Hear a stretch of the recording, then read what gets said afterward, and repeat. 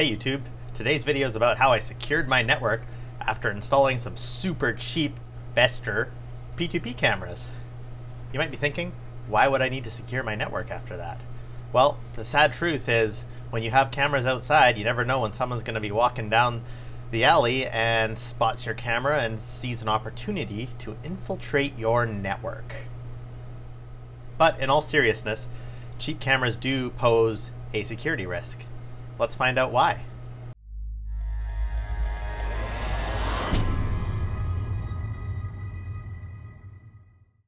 Alright, the sad truth, although I do appreciate the cost of these cameras, they actually kind of scare me. Without any port forwarding or any sort of configuration on your router, you can open up the app called XMI and scan the QR code and you can be viewing your camera remotely. So how is it that these cameras completely bypass any sort of firewall rules and just allow you direct access? Well, that's where the word P2P comes into play. There's basically a middleman. So the camera itself connects to the P2P server, and that is basically what brokers the connection between the smartphone app and the camera. So basically at all times your camera is actually connected to the P2P server.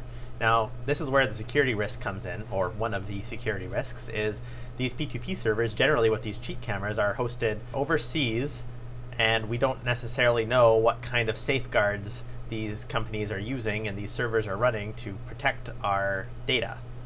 The cameras also run firmware that could be vulnerable to an attack. Because there isn't regular updates, and the fact that they're always connected to foreign servers, I personally think that this is a huge security risk. Now, I already have hard enough time trusting cameras like Wisecams, as an example. It's more of a reputable name, but you still never know how protected you actually are. So let's talk about how I've secured my network. So by creating a VLAN, which stands for Virtual Local Area Network, or virtual LAN, we're able to completely isolate the cameras from the rest of the network. And in order to do that, we need something called a managed switch. And lucky for me, all my switches are managed. Now, if you want a solution that you can do yourself and you don't have a managed switch, wait till the end of the video and I will show you a different way you can do this with stuff you've probably got kicking around your house. Alright, so these are my main networking switches here. The top one is a PoE switch. So jacks 7 through 12 are assigned strictly to my CCTV VLAN, so anything that plugs into here will get an IP address assigned from said VLAN. And the DVR, of course, is plugged in, and 3 of my outdoor cameras are plugged in. Also, we've got another line which actually runs off of, it's basically trunked to the 3-com switch that's outside, which is this guy here. Alright, inside the shed we've got these 2 black lines that are buried underground that come from the main switch inside. And these come over here, and this is a huge work in progress. This is my outdoor shed slash carport security slash outdoor lighting controller. Video on that at some point. So we've got a 3-com managed switch here, and the top port there, port number 1, is assigned to my camera VLAN, which is plugged into this PoE switch back here. And this is just a dumb PoE switch, so all those ports are just directly on that VLAN, and those feed to my outdoor cameras. This is the backup DVR, and you can see some of the camera views there. I've also got the cameras from my place of work piped in through VPN, and that's also kind of a backup as well. Now the way my firewall rules are set up in my pfSense box is that basically this is an isolated network. However, anything that's on my main network does have access to see the camera, the CCTV network, but not the other way around. That way I can connect all the cameras individually from a VM running Blue Iris on this guy. That gives me way better remote access and a much nicer interface than the XMI crap. Fun fact, this DVR is also P2P, and you can see here it's got that barcode there. I'm not worried about showing it to you because the way this is set up does not allow you to access it. In fact, this is basically a completely offline system. One more interesting fact is the P2P server doesn't actually relay any video.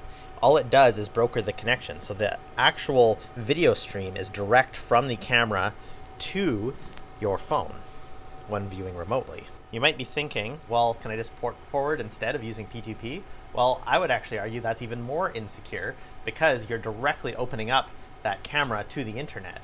And as I mentioned before, you don't know what kind of vulnerabilities that firmware has.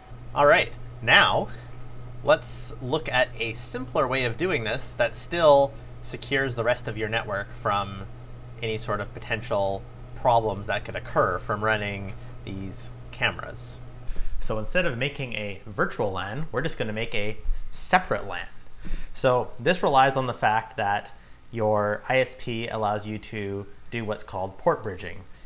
In my case, I can just go into the web interface of my ISP's provided router and turn on port bridging for port 1. And what that'll do is it'll bridge the WAN and port 1 together, which will allow anything that's plugged into port 1 to get a public IP address. In this case, I'm using a Unify router because that's what I had kicking around, and that is plugged into port 1. So this laptop, which is plugged into port 4, and any devices that may be connected to the built-in wireless, will be on my local area network. And anything plugged into this secondary router, whether it be via Wi-Fi or a hardwired Ethernet connection, will be on a completely separate network. That way, you can use all the convenience features of P2P without putting your local area network at risk. The reason this works is because both routers have their own separate public WAN IP address, which means the firewall that's built into this one will protect the local area network from all the devices plugged into this one, and vice versa. Presuming your ISP supports port bridging, this is a pretty easy way to secure your network in similar ways to the VLAN. The only thing you don't get is that nice feature of being able to set up rules so that you can allow devices on this network to talk to this network, but not the other way around. All right, in conclusion, there's a few options there to secure your network, and to recap, I highly recommend that you do not run these cameras on the same network as the rest of your stuff. Same goes for IoT devices, really, but that'll be a separate video for me. Anyways, thanks for watching, and if you found this interesting, please like and subscribe.